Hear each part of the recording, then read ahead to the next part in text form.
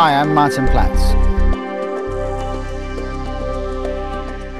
I'm going to give you a couple of secrets today to help you play better golf. Today's lesson is quite a common fault that we hear is keep your head down, and actually it should be your eyes that look at the ball, not your head. So what happens is when you keep your head down, it makes it very difficult for you to swing to hit the golf ball. If you keep both eyes looking on the ball as well, that makes it very difficult for you to make a backswing. So the big secret today from the Golf Guru is that my eyes look at the ball, not my head. So when I set up to the golf ball here, when I look down at the golf ball, my head's up, it's nice and clear, so that then I can swing freely around the golf ball. Well, one of the things that we can actually do to help us keep our eyes looking at the ball is if I was just walking down the street like this, my eyes are pretty much ahead of me. If I actually look down at somebody's feet like this, then I've moved my head.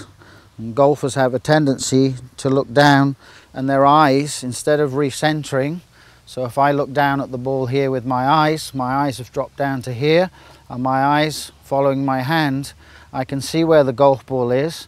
I don't have to put my head down to look at the golf ball.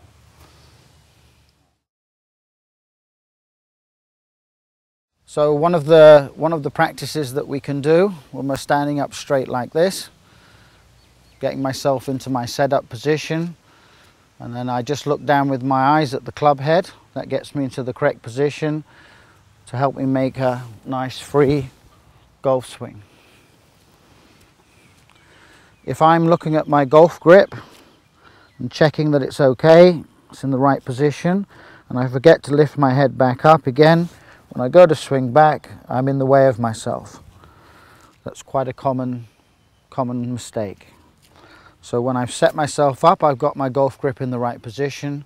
When I drop the club back down, my eyes now, and it feels like I'm looking down my nose at the golf ball to start off with. My head slightly to the right, and when I go to make my swing, it helps me keep a nice, free, easy swing. When we look from this side here, if I'm looking at my golf grip again, and I don't put my eyes back into the right position or my head, when I go to swing away, it's very difficult for me to swing the club. So if I get myself set up, put my hands in the right position, drop the club back down, my eyes look down at the ball, it's my left eye, and that allows me to make a nice free swing. What I'd like you to do is, when you set up to the golf ball, I want your eyes to look at the ball, not your head, so it's your eyes that look at the ball. Give that a go and see if that helps you play better golf. That was another lesson from the Golf Guru.